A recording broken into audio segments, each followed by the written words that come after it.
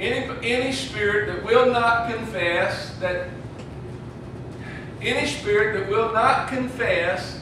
that Jesus Christ has come in the flesh is not of God. But that spirit that will confess that Jesus Christ is come in the flesh is of God. So that's pretty good, isn't it? And you know, when I hear people preach, I really do like to hear the name of Jesus mentioned somewhere along the way. Don't you think that His name ought to be brought up if you're in church? If you're in a Christian church? I'm not interested in man's wisdom or his knowledge or his fluent abilities to speak and come up with messages about, listen, let me tell you something. I believe that there are people who are good people who don't believe anything about Jesus' divinity that are good people and possess kindness and love and attributes that, you know, we just know that when the Lord's in us and is changing us, that those are the attributes. But listen, people can preach about love and kindness and goodness and you treat your neighbor right and don't steal and all this stuff, but somewhere along in there, Jesus needs to be the author. He needs to be the author. His name needs to be brought up. Amen. Or at least that's a personal kind of a way that I think about, you know, preaching he should be the heart and soul of it. Because He is the heart and soul, amen, of our faith and what we believe. You know what?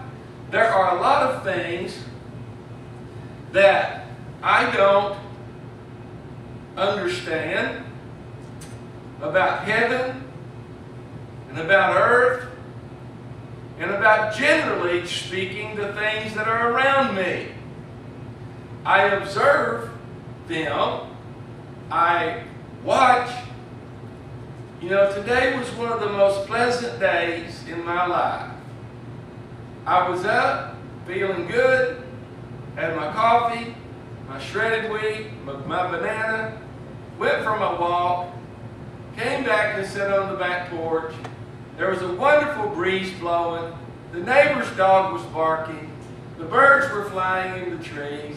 And I was just sitting there watching it all, thinking how wonderful it is to be in this creation, that I don't have a clue about how any of it works.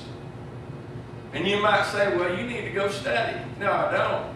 What I need to do is believe God, because I know my Lord is the author, the creator. Everything begins with Him and everything will end with Him. And He has instructed me in His Word to have faith in Him, to believe in Him, and then the things that I need to know, He said, don't even take thought about what you're going to say at crunch time. He said, because what you need to say will be given to you to say at that moment in time. So, you know, I like that, don't you? I like the provision that the Lord makes. But you see, in Hebrews the 11th chapter, Marlon, I will get to this, so don't despair. Just keep that handy right there, because there's a message in that. But in the 11th chapter of Hebrews, starting with verse 1, 2, 3, and 4, it talks about faith and what faith is.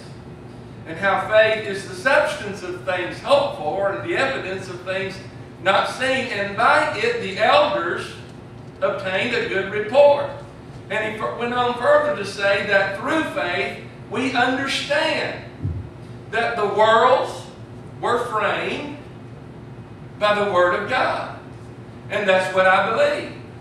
And I believe that everything in the world, even though I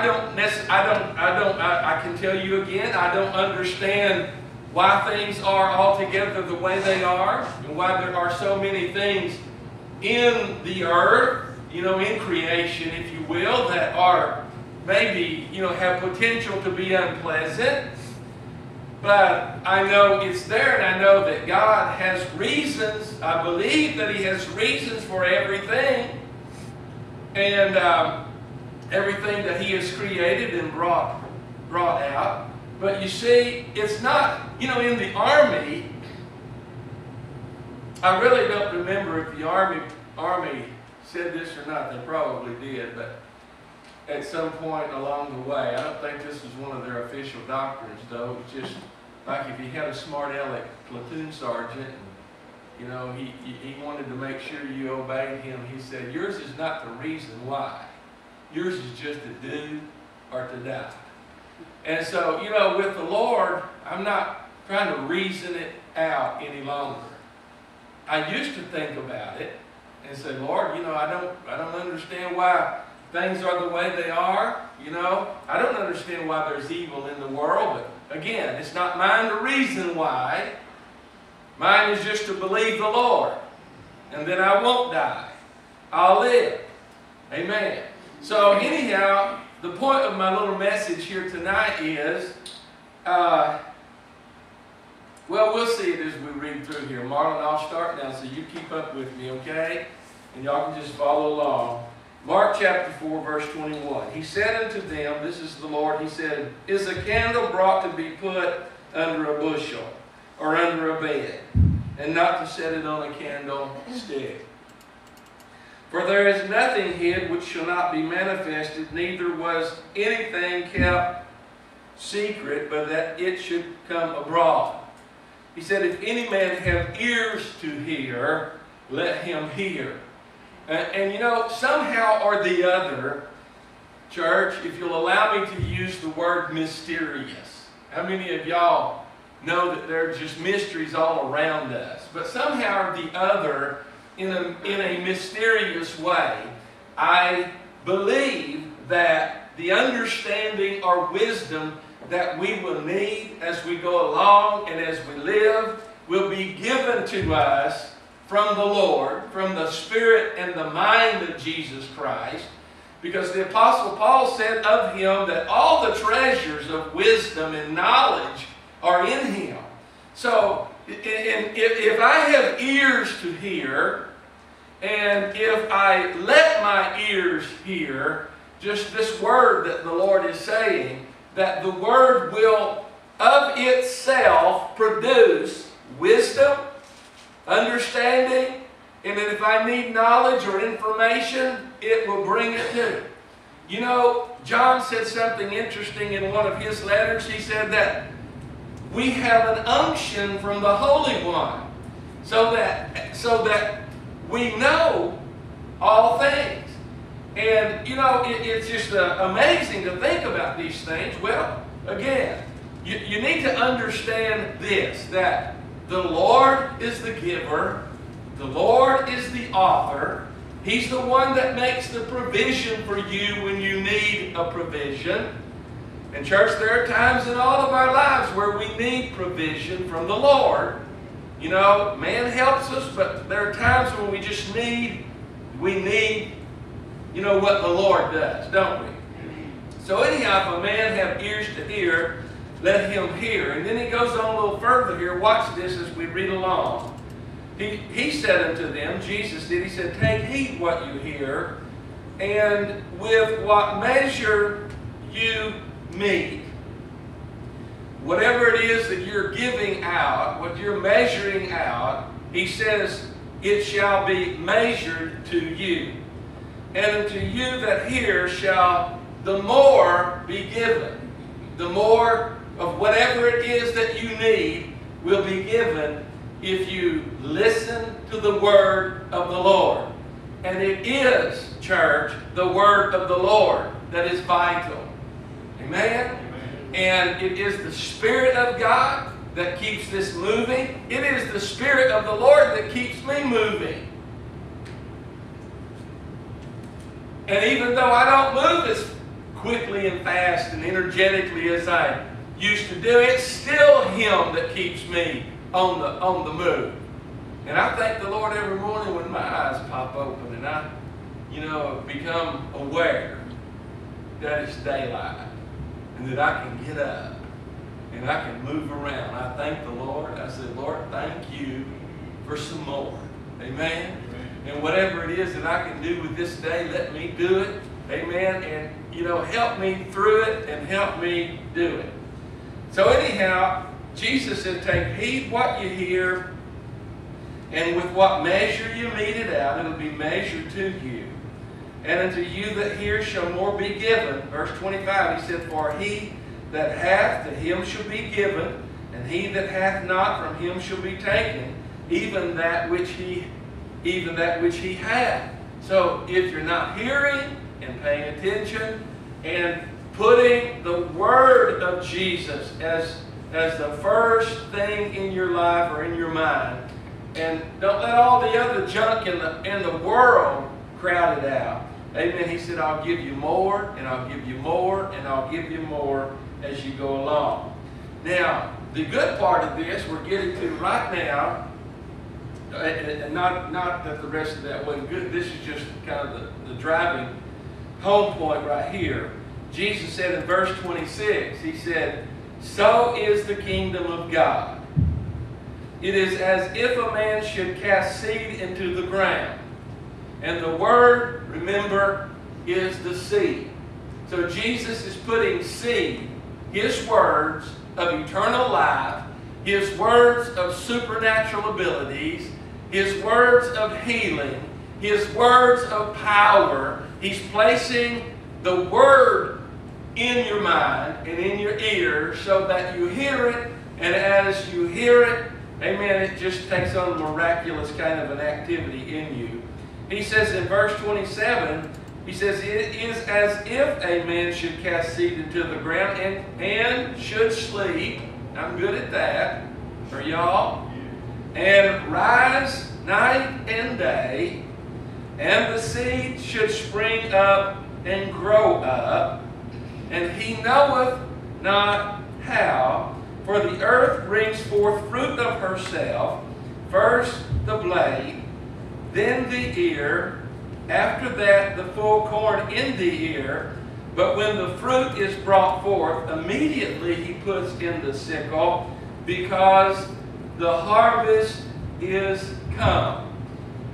Now for the next 10 minutes or so that I have with you here this evening, I want to dwell on he knoweth not how. He says he plants the seed into the ground, and he sleeps, he rises night and day. The seed springs up, and the seed grows up. He knoweth not how it does it. And I'll just have to tell y'all tonight that I don't know how that it does it either. I'm sure that there are some agri majors somewhere that have broken it down and studied the seed and tried to figure it out. But I still don't think that the best of them can tell you how that life comes, how that seed produces, and how that seed grows, and how it develops, and how it is that the earth brings forth of herself. You see, the earth is a living, created, physical being that the Lord has fixed it so that seed in it, the earth will just grow it and produce fruit of herself. He said first the blade, the ear, and after that the full corn in the ear. And full corn in the ear is a mature, it is a seed that has grown. And listen, I don't know how it is that the Lord set that up to do that. But I will tell you that I believe this. That I believe that the Lord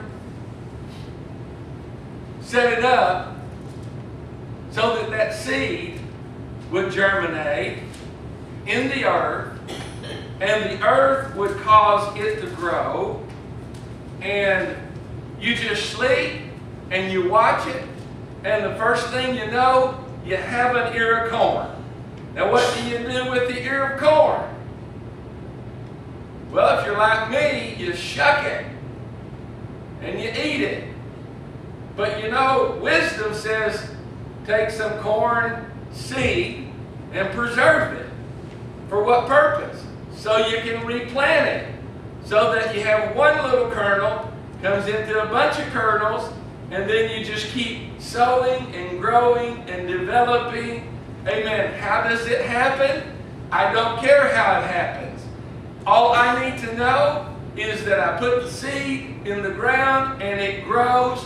And the Lord said, so is the kingdom of heaven. It works like this. I put my word in you. My word grows and develops. It's in the earth. And it will produce fruit. It will produce godlike fruit. It will produce power. It will produce healings. It will produce wisdoms. And just, church, everything that you would need, that God knows that we have need of, that seed will bring that to. And that's what Jesus is saying here in Mark, is that this seed grows. And this seed produces.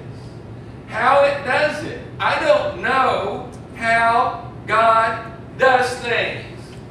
I don't know how, except to say to you that I understand that the worlds were framed by the Word of God.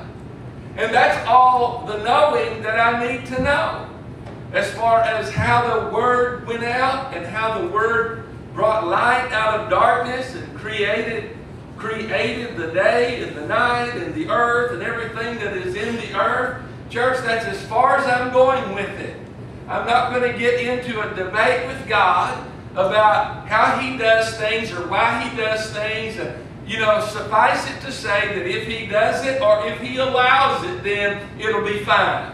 It will work out. I think that there is a scripture that Paul used in Romans 8:28. He said, for we know that all things are going to work together for good to them that love God and are the called according to His purposes. You know, in Jesus, when He was ministering, one of the first things that He did, on the third day, it says in John chapter 2, verse number 1, Marlon, if you don't mind showing that to everybody, Jesus attended a wedding. He and His disciples attended a wedding. And you know, this is the first miracle recorded that Jesus did in Cana of Galilee. He turned water into wine. And, you know, the governor of the feast was astounded that at the end of the feast, when everybody else was had well drunk and wine was depleted, that now you have 6 huge pots of the best wine there ever was that really was not wine. It was water. And somehow or the other, as they dipped it and poured it, then the water was turned into wine. Now I'll tell you, church, I don't know how God did that. I don't know how Jesus did that. I don't know how the seed springs up and grows. There are so many things in the Scripture that we see that God has done that I don't think there's a man anywhere, the smartest among us, and by the way, they say that the smartest among us go crazy first, but the smartest among us cannot figure out how water could turn into wine. Or look at this next illustration in John chapter 3. It says, there was a man of the Pharisees, this is verse 1, Marlon, named Nicodemus. And Jesus told him, He said, Nicodemus, for you to see the kingdom of God, you must be born again. Nicodemus said to Jesus, how? How can a man that is old be born again? It didn't make any sense to Nicodemus. But to Jesus, it made perfect sense. And, you know, on down in there, the Lord told Nicodemus, He said, you know, if I tell you earthly things, and you don't understand what I'm talking about, how are you going to understand if I speak to you of heavenly things? How are you going to understand?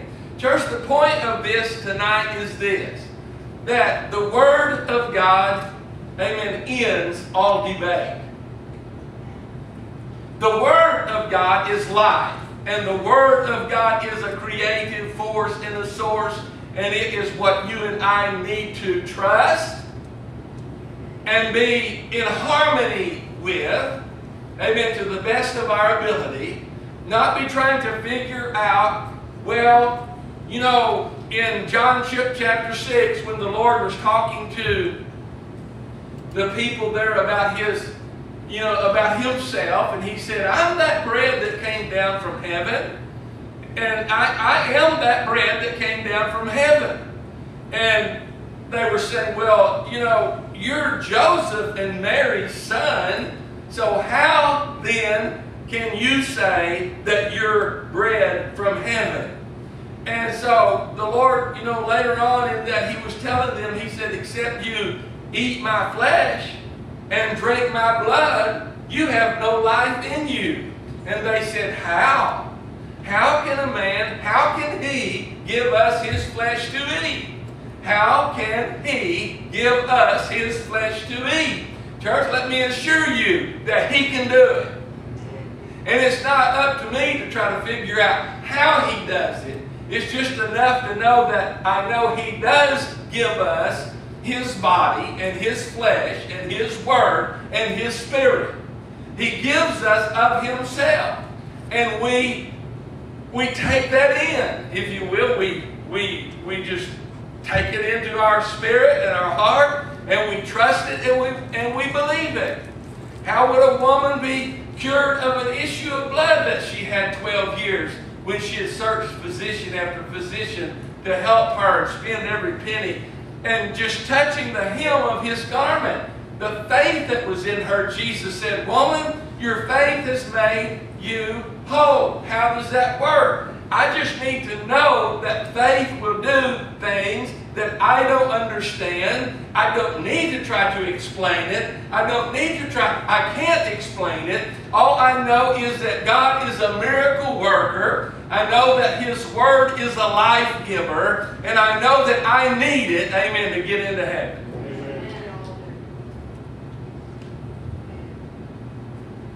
You know, in the book of Daniel, in the 12th chapter, Marlon, if you can grab that real quick for me, Daniel, the 12th chapter. I don't even know if I can bump into it here easily.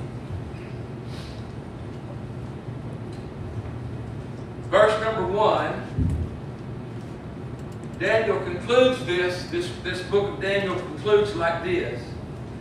He says, at that time shall Michael stand up, the great prince which stands for the children of thy people, and there shall be a time of trouble, such as never was since there was a nation, even to the same time. And at that time thy people shall be delivered, every one that shall be found written in the book. And many of them that sleep in the dust of the earth shall awake, some to everlasting life, some to shame and everlasting contempt. He said, and they that be wise shall shine as the brightness of the firmament, and they that turn many to righteousness as the stars forever and ever. He said, but Daniel, shut up the words, seal the book, even to the time of the end. Church, that's where we are. The book's open. He said, many shall run to and fro, and knowledge shall be increased. And generally speaking, I would say to you, or I would say to anybody, I would agree with you that it's a good thing to have knowledge. I would say to you that smarts are good, education's good, skills are good, abilities are good. But you know what I see happening to the generation that you and I are in? And it's not so much that it's going to impact or affect me personally, but I can see my kids are affected, and I'll bet your kids are affected, and your grandkids are affected. that there is so much knowledge, there's so much information, there's so much stuff being pushed at them. I mean, it's coming in volumes, just pushed on them in every area of life, that they are receiving information that is contradictory to everything I've talked here to you tonight about God and about the Lord Jesus Christ and the creative power of the Word of God. They're not hearing that anymore. And you look around you, you don't see them in church, do you, to hear it anymore. What they're hearing is that there's no God. What they're hearing is that this space thing is just out there. We don't know where it came from or where it went. Oh, boom, there's a big explosion sometime 14 billion years ago, and then all of a sudden this just evolved into and you know what that results in? Faithlessness, godlessness. There's not any trust in Jesus.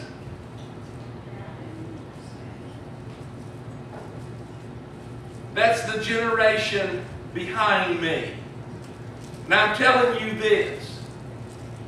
The Lord said, when I come again will I find faith on the earth. You know what that tells me?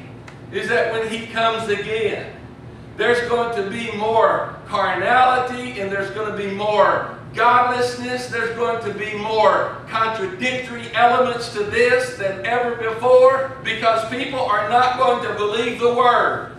Church, if He comes in my day, He's going to find faith on the earth because He's going to find me. But if I go, if I depart, if all of us leave and then He comes, that's a good question. Will He find faith on the earth? And I hope He does. Because that's the only thing, amen, that will deliver the soul that needs saving, is faith in God's Word. Faith in the blood of Jesus Christ. Faith in the Lord. Amen? He is still on the throne. I believe that. And I'm glad I got to preach that to you one more time. And I hope that you are glad you heard it. Yes. Would you stand up and let's just thank the Lord this evening again for His sweet